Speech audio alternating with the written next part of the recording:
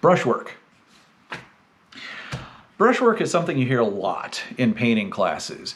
Basically, all this really means is it's talking about the style and the approach, the application of brush and paint onto whatever material you're painting onto.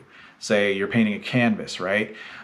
How you're painting and the motion, the style, how it's applied, and what kind of characteristic and sometimes very recognizable style of applications.